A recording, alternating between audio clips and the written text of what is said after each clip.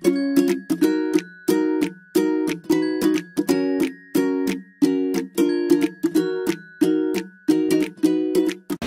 ladies and gentlemen, welcome back. I'm working on a Buick Regal.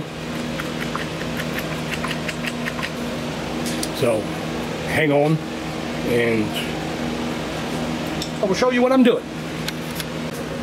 Yeah, I know, I should start doing screen recordings, but haven't done that yet. Anyway, so this is a 2011 Buick Regal, and this one is mine. That's the one that I purchased. That's the one I replaced the engine in. So there is a few things that have to be taken care of, and we are going to do this.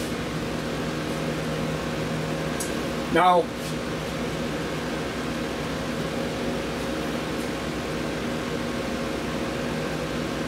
let's start with some of the obvious stuff.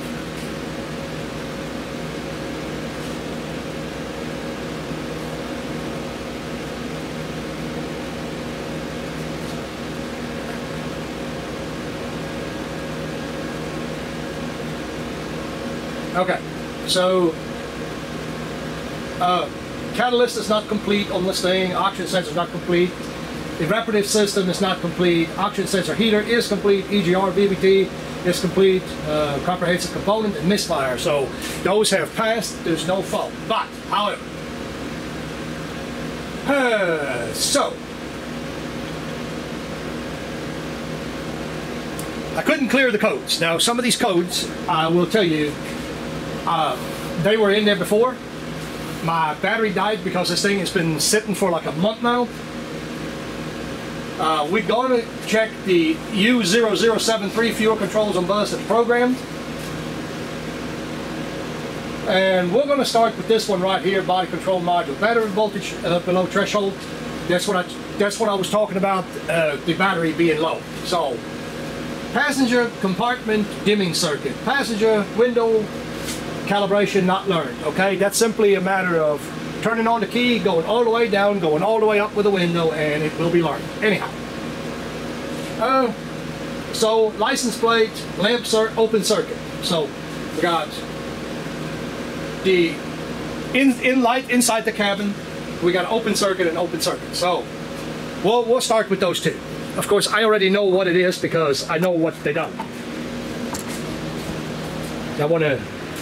Sorry about the camera, but it is what it is. So, hold up, wrong one. I'll pause you up for just a second. Alright, so first things first, here's the two lights. On these Buicks, there's a little tab right here. You push, you pull down, light comes out. Now, you pause you up again because I just forgot to turn the light on. I was about to say did something stupid. Okay, I'm back. Right. So these are the lights. So yeah, we have no power over here. All right. So right there's a light. Don't worry. Don't worry. I'll explain. Calm down. This is what was in it. They have LEDs in it. LEDs are great. Love LEDs. However, the cheapy ones that they bought on Amazon, they're probably going to go out, and now that brings me to the point of a open circuit code in your scan tool. Anytime you're running LEDs in a vehicle that monitors circuits by resistance, you're going to run into that problem. It's not a problem, actually. You just ignore the codes that it throws because there's not actually anything wrong with it, but LEDs work different. They don't feed back like a regular light bulb, and therefore all LEDs is going to throw that code.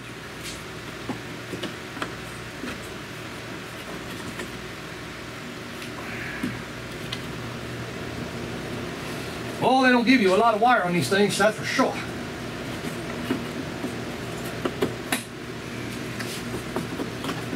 So that is definitely one problem solved, and that code should go away.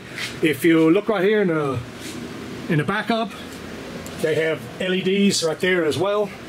Now, there is some lady who wants to buy this vehicle now, and I'm going to go through there and make sure that when I'm selling it, I'm going to give them a vehicle that actually works correctly and as intended. Don't want them to get pulled over because I didn't check the bulbs.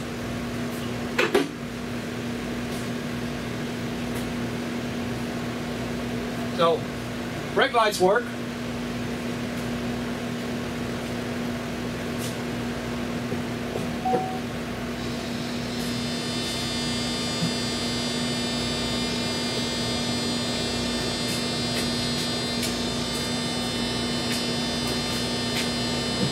I'm not 100% for sure. You can't see nothing right at the moment. So I'm not quite for sure if vehicle has to be running.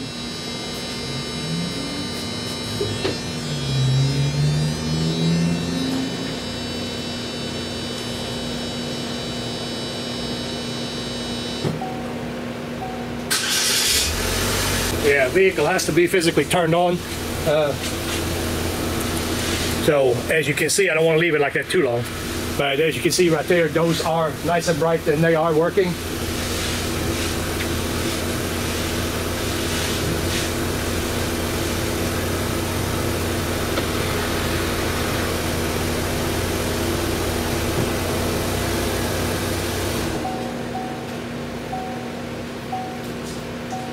I did already charge the AC on this unit. The AC is working great on this vehicle, so that's lights are verified. Get you back around.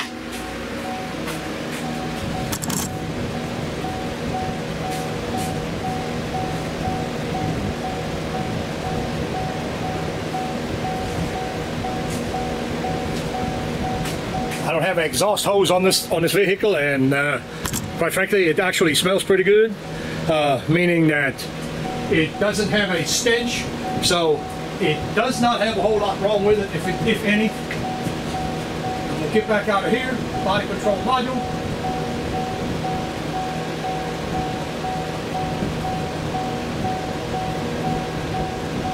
So there's another significant difference. I'm going to show you the difference. This is a up package. Zoom you back in. Yeah, I definitely need to start screen recording. That make a lot more sense, but hopefully you can see that from that angle. Let me just do it like this. All right, so I will tell you this.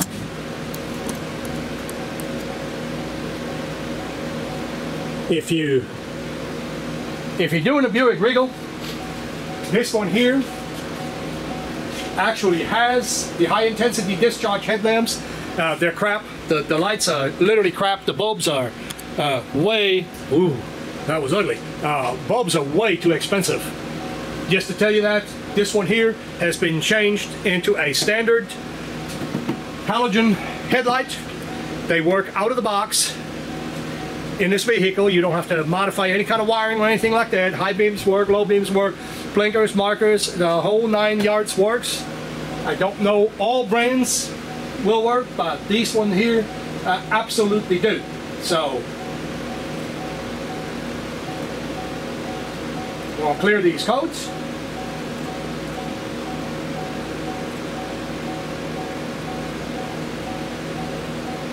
Now, and that one is going to come right back because he's got LEDs in there. We're not going to chase ghosts. There's LEDs on the inside here. So that is a monitored system, and that coat will stay. There's nothing in the world we can do about it other than changing his LED bulb to a standard incandescent light bulb. Okay? So DTC display. One of the things that showed up is the generator L terminal circuit. That code pops up ever so often, and I honestly think that it's got something to do with me discharging the battery or letting the battery discharge this thing like it is. It's been sitting. Excuse me. Intake airflow performance.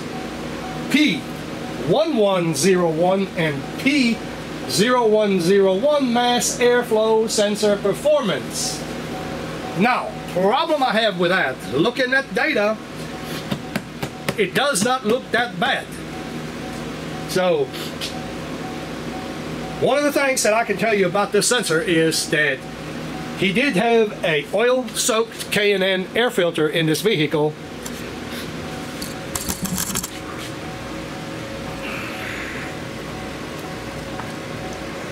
Well, like I said, he did have a oil-soaked K&N in here that I pitched it in the trunk. I have since replaced that with a standard air filter because I think K&N is garbage.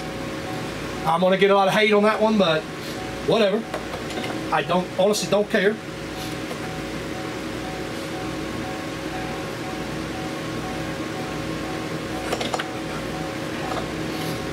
I'm gonna take this apart, so I'm gonna pause you up. I'm gonna get that one out of there.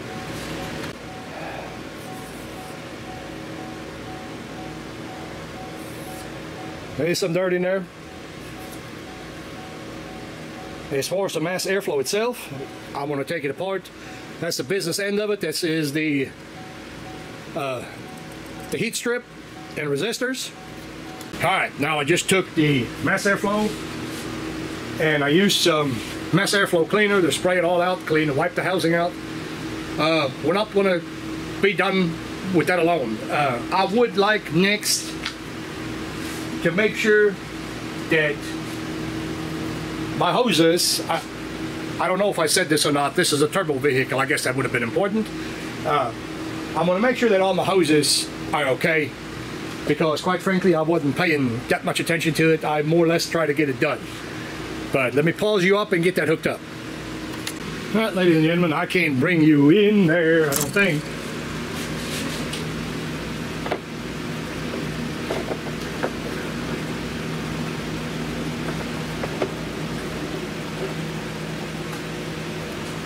It's going to be hard to see, and I know I can't share that with you. I already know that. Smoke, one of them things that is hard to share with anybody. But if we look past the hose right there, there's actually a crack in the hose right there where it's pouring out. That's on the intake side of it. That needs to be fixed. Although that is the intake side, but that's enough smoke pouring out of that, since these systems here don't put any kind of pressure on it. That is definitely something that needs to be fixed, especially on a turbo car. You know, they're going to pull a lot more air than conventional.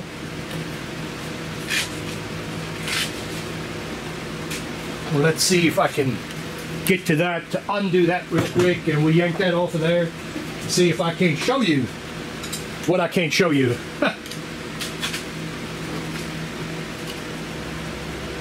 I'm going to try to show you what I cannot show you. Now I know some of you are going to say, well, that's the intake side of things, that's not the pressurized side. And if you say that, you would be correct. That is the intake side.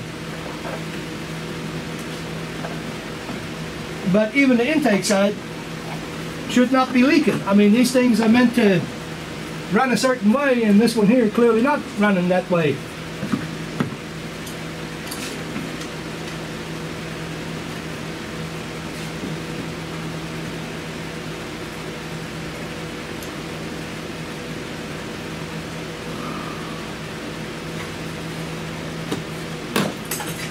Of course the thing would fall. Although down in my mind it's going to fall.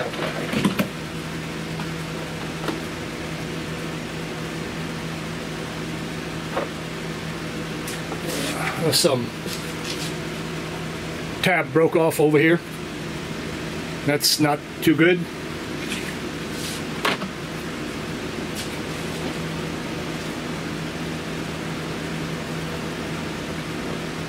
Trying to figure out if it just fell off or not. Well, so much for checking that. I said I'm not going to be able to check this, because this massive leak, it was pouring right out of the side right here, and I'm sure out of the others as well. Oh my God, this crack's all in it. Okay, well, I'm gonna turn the camera off and we'll do a little bit more later. And so for the automotive enthusiasts among you, I started looking for that hose assembly, and we had to do something a little bit different here, because This is a, and here comes the joke. This is a very sob story that I'm fixing to tell you. For those enthusiasts, you know what I'm talking about. For the rest of it, well, maybe you'll find out. But anyway, that was funny, by the way. This hose is about $150 something plus tax, so we had to fix it another way with a piece of rubber.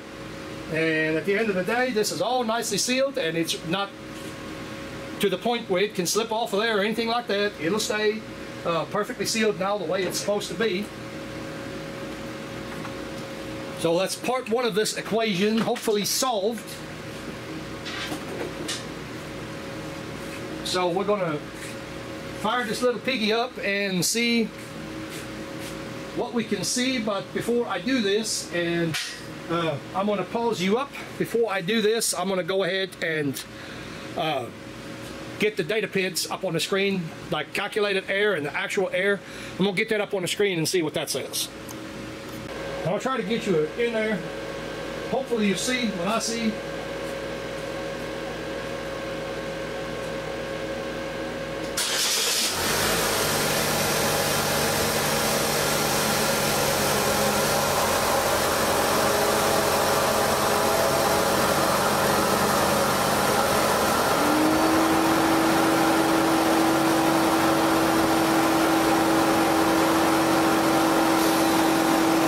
Turn the air conditioning off. It should have been off anyway.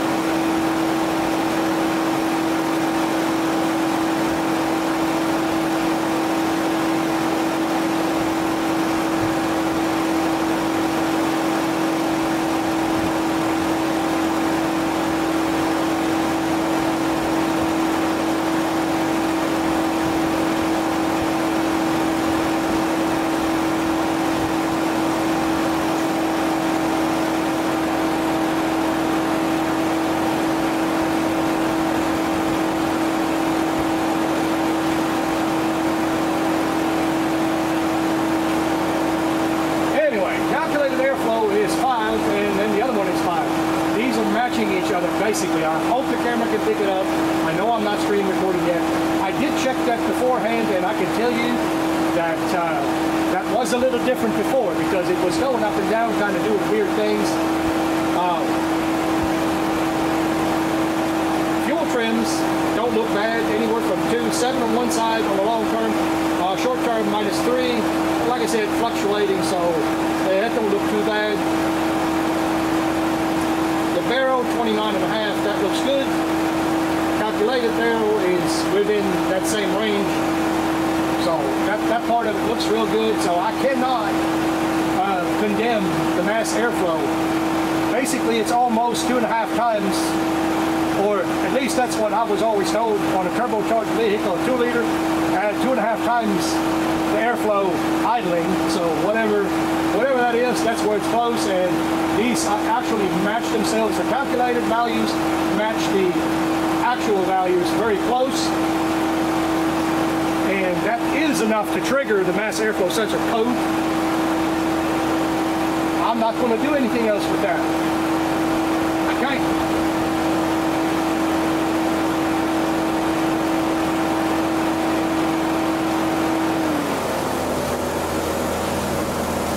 Now, I had a circuit unplugged a while ago, and the key was on, so the car knows about it. If you notice this, I'll give you a little pointer as well. If you notice the fan was running on high, that's because the plug for the mass airflow sensor actually had been unplugged, and that's a default strategy that a lot of vehicles have.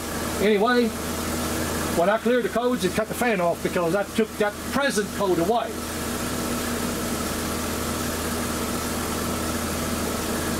And there's no doubt, there was no doubt in my mind that code is not coming back, although the engine is running. If there was seriously something wrong with this mass airflow, that code would have popped right back.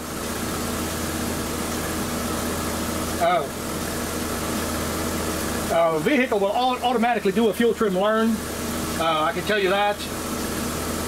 So there's not much else there to say. We could do just a regular code scan, and I need to investigate what's up with the fuel controls on bus and program. I need to figure out what's up with that. We need to get probably the programmer out and see what went wrong.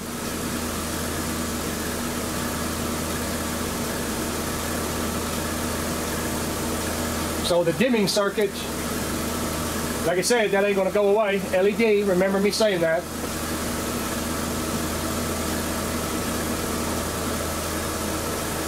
Now, analog brakes I did not clear a while ago. These are old codes. So the one of them will come back for sure. Like I said, the battery voltage did drop out. So when the battery voltage drops out, you are going to have some communication issues. There's no doubt in my mind. The vehicle does not smell. I don't smell gas in here at all.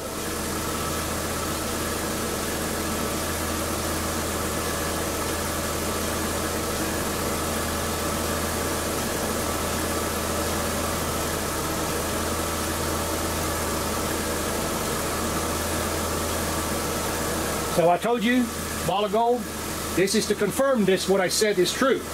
That is a permanent, it's going to be a permanent code. It's not going to go away because the LED cannot feedback to the computer that the light bulb is working.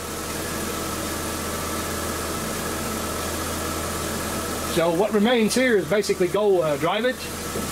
And as you can see, now that the battery is charged up, because I still got the maintainer on it, and of course it's being charged now, meaning the L terminal code that we had is also gone. Now this vehicle has been parked for a long time. It's been sitting for 8 months and it has not been driven, period. So the first thing to do is to drive. Sometimes when you have a vehicle like this that's been sitting for that long period of time, you're gonna have to drive it. That's all there is to it. You'll have to drive it, no more, no less. But anyway, I just wanted to make this quick video to bring you all along to tell you what some of these codes are and how we try to fix them. Now, I'm not going to tell you the mass airflow is not coming back. That may be an issue of a aftermarket mass airflow. I assume that, let me zoom you out, I assume that the original part should be a Delphi. I think that's what came in them. That certainly does look like an aftermarket part, which could cause problems right from the start. But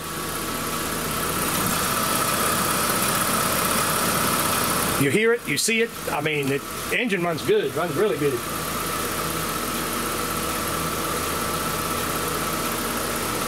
Been giving it a little bit of a rev up, tune up.